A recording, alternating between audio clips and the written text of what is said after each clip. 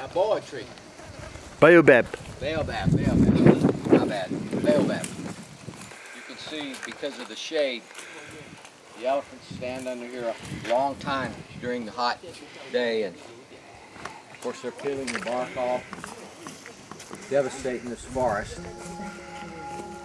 This is a favorite place for them to hang out, it looks like. I'm talking about a whole truckload of elephant dung here. After we left the baobab tree, we finished tracking tracking up to the elephants, and finally we spotted them. And they were in a real thick area, and there was about 35 of them, and they had found themselves a shady tree, and they had surrounded that tree. The rear ends was to us. We had the wind perfect in our face, and we decided to put a stalk on.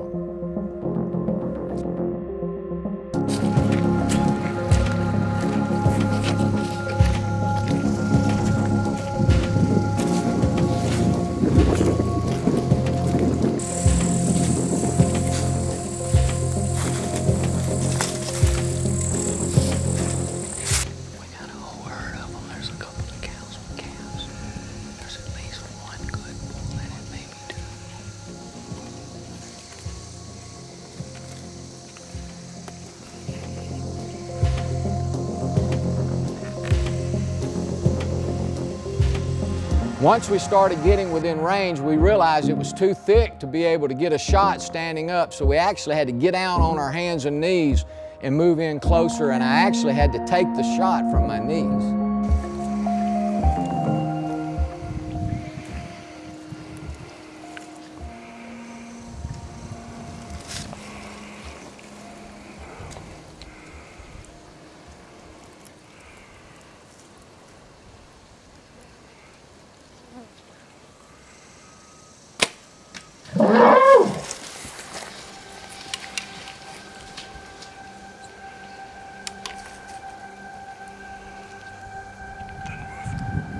Well, after I got the shot in, that female, she was bound and determined she was going to charge us, so we had to crawl backwards real slow until we got out of sight from her. We decided to head back to the truck and have lunch and wait around and give the elephant time to expire, and then we were going to go back in and recover him.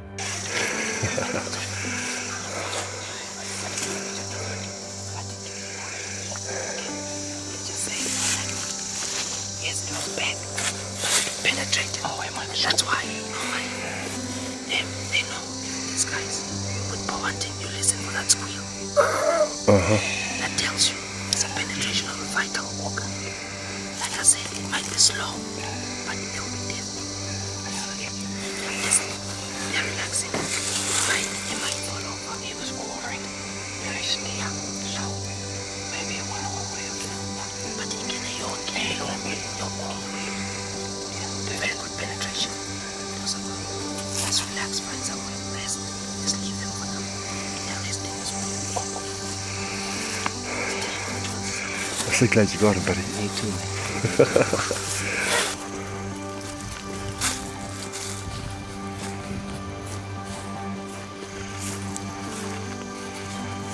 Talani, thank you very much. This was the hunt of a lifetime. It was so exciting. You did an excellent job. Africa Big Hunt.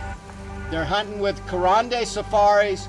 Folks, this is a first-class operation. The third day of the hunt, by 10 o'clock in the morning, he got me within 30 yards of this animal. There was a whole herd of them. I don't have a clue. Any idea how many of them there were? I think we probably had maybe 25. 25 elephants, a lot of cows and calves, which makes it very dangerous. And you got me up there. I never felt one hint of fear. You had control of the situation the entire time. I got to tell you what, folks, this was a hunt of a lifetime. I can't say enough about it. I appreciate it, Talani. Thank you, sir. Thank you so very much. Thank you to the team. Thanks to everyone. Yes, everyone. This was a team effort, and I don't know, I'm kind of speechless on it. I'm just so excited, I don't know what else to say. Once we had the elephant down, we got our flip phones out and called. We had 3 different villages that we called, and they sent representatives from those villages with machetes and knives, and it was in a matter of a couple of hours. They had 100-pound slabs of meat they threw on their back, and back to their village they went. They have no way to, they have no refrigeration, so you know, you can only, this meat will only stay fresh so long. So we fed 3 different villages off of the meat from that elephant.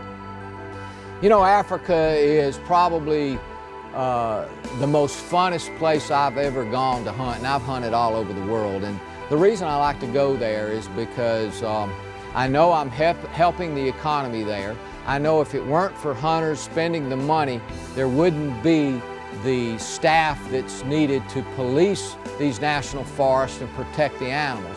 So I know I'm helping the economy there, but I also know I'm going to see all kinds of game. I'm going to experience things that you just don't experience here. And the people are extremely friendly. And it's not just a hunt, it's an adventure every time I go over there.